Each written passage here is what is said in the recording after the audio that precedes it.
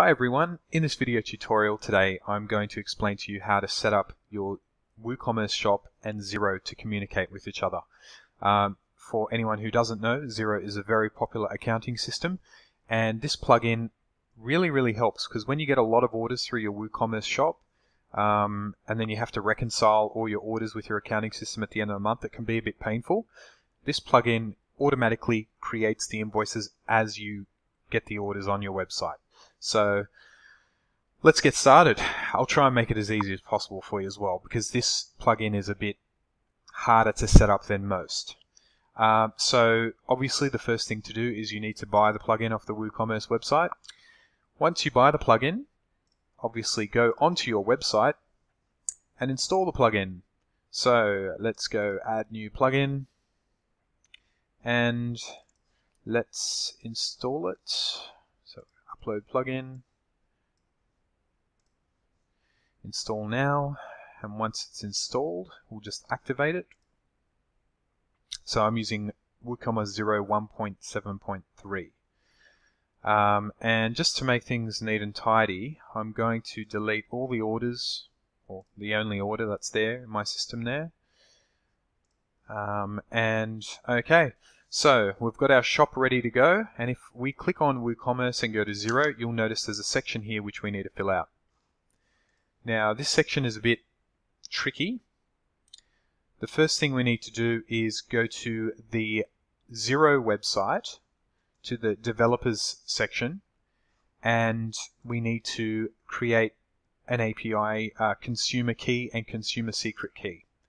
Now to do that, we just go to a new browser and we type in app.xero.com, and if you're already logged into your XERO account, you'll already have the ability to log in. If not, you'll just need to log in with your XERO details. And then what you need to do when you're in this section, go to My Apps at the top, and we want to set up an application. Now it's going to be a private application because you are only going to use it on your website, and let's just call it Testing. And it asks you to select the company that you're going to be integrating your website with, and I've only got one company which is called Test Proprietary Limited, so we'll leave it there. And then we have to upload a public key certificate. Now this is where it gets a bit confusing. We have to generate a public key, and it's basically a way for XERO and your website to communicate with each other in, I guess, in an encrypted way. But this is how XERO want it to be done. So let's do it. The easiest way to do it is to go to a website called self-signedcertificate.com. Now I know it sounds a bit dodgy, but this will actually generate a unique self-signed certificate which we can then use for this plugin. So the first thing we need to do is type in our server name. So my website is dev.mrdigital.com.au.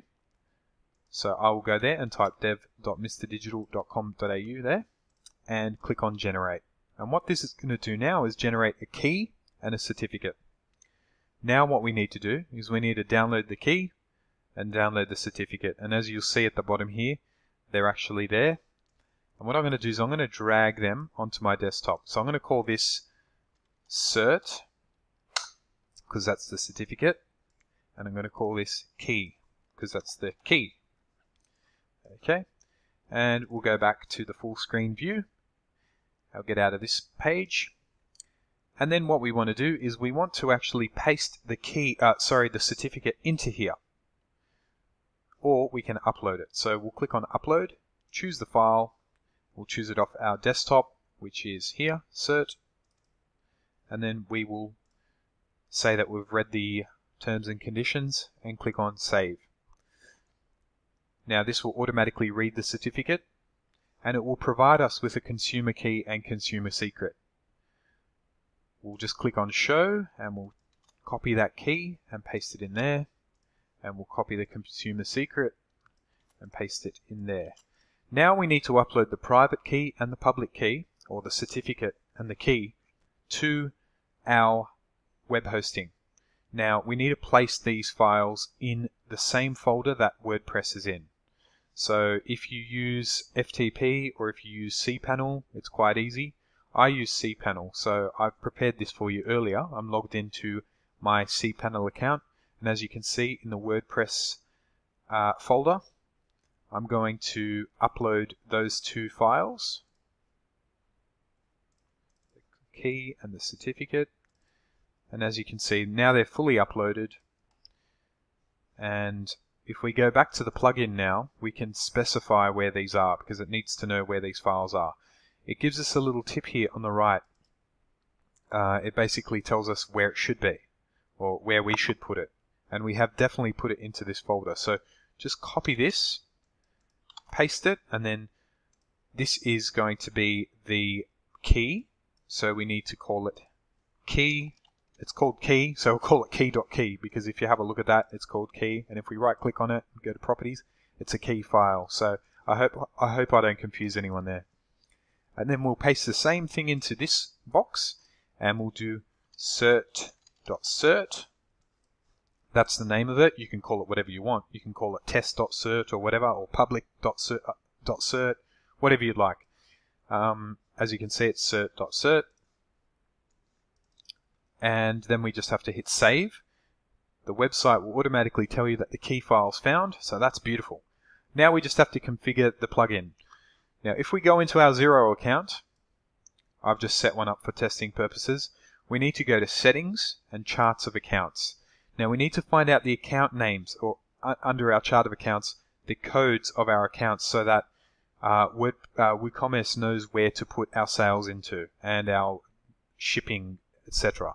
So it first wants to know what where our sales account is. If we go back, our sales account is 200. So yours may be different, but mine is 200, so I'm going to put 200 in there. Discounts account. Now our discounts, geez, I don't even know if I have a discounts account because I just set this up right now. So what we need to do is I'm just going to use a different account. I'm just going to put 429 general expenses 429. The shipping account would be the courier account. Now look, you obviously create your own account numbers, so then you assign them assign the numbers that you have. Okay, so 425 is the freight and courier. Payment account, so if you want the website to automatically also tell XERO that the payment has been made. So let's just say if someone comes onto your website, buys a product, and they can only pay by credit card, and their and the order will only be approved if the credit card is approved. So therefore, they have already paid. So you can basically tell XERO, here's the invoice and here's the payment. So then you don't even have to reconcile it at all. So that's one way you can do it, but we're going to put the payments account in there, but I don't know where to do it. So look, I'm just going to use what should we use? 429 as well, just for an example. And then a rounding account. So I'm going to look. I think there is a rounding account here, and there is 860. Okay. Now please make sure that you fill out every single account. If you don't fill out any of these, if you leave one blank or leave a couple blank, if you try and use this plugin, it's probably going to create an error on your end. So the way this works is once the order is placed, then you complete the order. When you click the tick, it will actually connect with XERO. And if those things aren't filled out, it's going to break. Okay, invoice prefix, you don't need to worry about that, but what you can do is you can just put something like shop or something like that, or eShop, so you know the invoice is from your online shop. Now, send invoices on order completion or order creation. So if you want someone to be able to place an order and it automatically goes to XERO, select that. If you want to receive the order, fulfill the order, and then click completed, and then for it to communicate with XERO, that's what you want to do. So I'm going to choose that option, which is on order completion, and send payments. So as I said before, you can set it so once you complete the order, that it also tells XERO that the customer has paid for the order. I'm just going to do it manual because I don't want to confuse you too much. And what we'll do is we will also click on orders with XERO total. So if you get orders which are like maybe you've given a free order to someone, it will still create an invoice so you can track that in your accounting system. The last option is send inventory items, and basically it will, if you use the inventory in XERO, you need to make sure that your inventory in XERO and your products in WooCommerce both have the same SKU or serial number. Otherwise, there's going to be an issue when it creates the invoice. It won't actually work.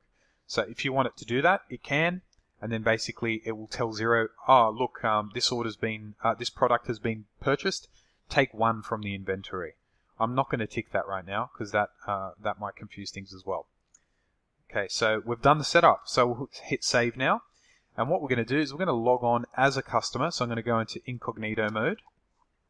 And I'm going to buy this PlayStation. Proceed to checkout. I'm just going to type my details.